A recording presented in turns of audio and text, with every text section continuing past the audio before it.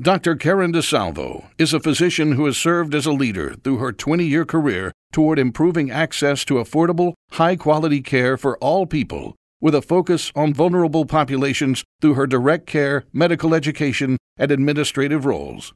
Before coming to the office of the National Coordinator for Health IT, she was the New Orleans Health Commissioner and New Orleans Mayor Mitchell Landrieu's Senior Health Policy Advisor.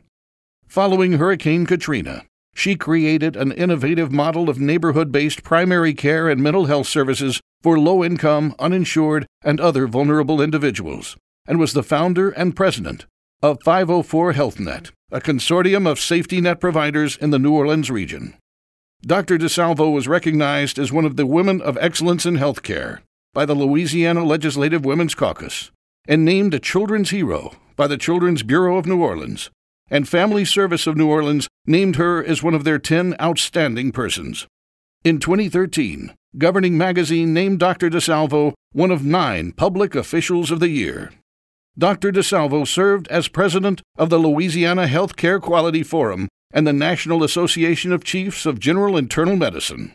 She has served on the boards of the National Association of County and City Health Officials and the Society of General Internal Medicine.